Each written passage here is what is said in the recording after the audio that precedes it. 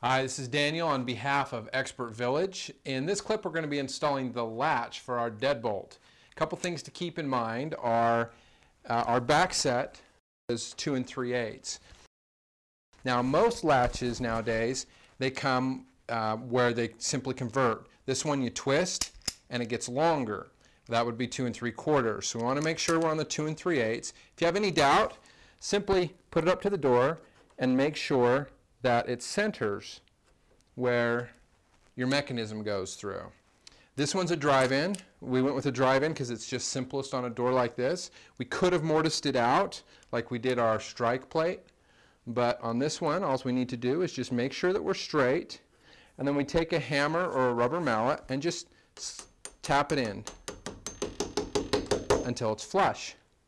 What you want to do after you've done that is just double check by opening the door, making sure that everything is in alignment and that you put it to the right back set.